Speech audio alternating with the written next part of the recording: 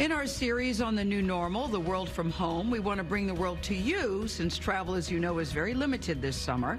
This morning, how some people are still getting closer to nature through technology. South Africa is one of the world's most popular tourist destinations with nearly 17 million foreign visitors in 2019. It's a great place. Many of the tourists who travel to Africa go on safari.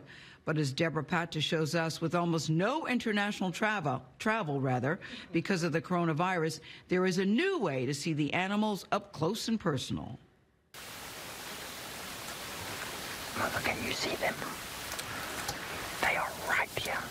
You don't need to get on a plane to see this. She's got a cub. She's got a cub. No ways. Guys, this is incredible.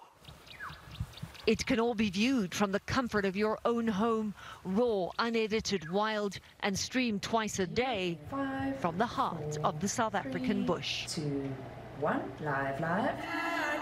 The Garcia family from Miami was supposed to visit a South African wildlife park in April.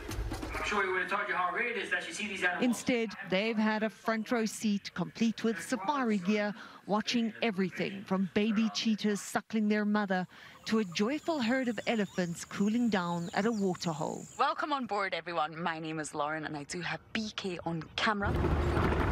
Viewers bump along dusty roads with game rangers like Lauren Arthur as she tracks down incredible animal sightings filmed from a mounted camera on the back of the safari truck. I think people have been able to tap into that during lockdown and realize how important nature actually is. While the world has come to a standstill, nature has not. The circle of life has sure been busy, from the birth of these hyena cubs to baby leopards learning to walk the walk, or lion cubs roughing it with their mum. We've got to remember that in this moment of confusion and not knowing what's happening in the world, that nature has been through this before, and we will get through this. Graham Wallington is the co-founder of WildEarth, which has been streaming virtual safaris for 13 years. Hello. Good morning. But since the world started shutting down, their global audience has been 5 times higher, From the USA. with around 2 million viewers a month, a third of which are Americans. During the game drive, rangers field questions sent in live from the viewers at home. Jensen, you are 8 years old from Illinois. Hi there, Jensen. And you're asking, do male giraffes ever hang around together? Turns out they do, if they aren't competing for the attention of a female. But generally, they're fairly aloof. Social distancing, it seems, comes naturally to them. We'd like to know if those horns fall off. Prior to the global pandemic, WildEarth was streaming its safaris to cancer wards in several U.S. children's hospitals like this one in Washington, D.C.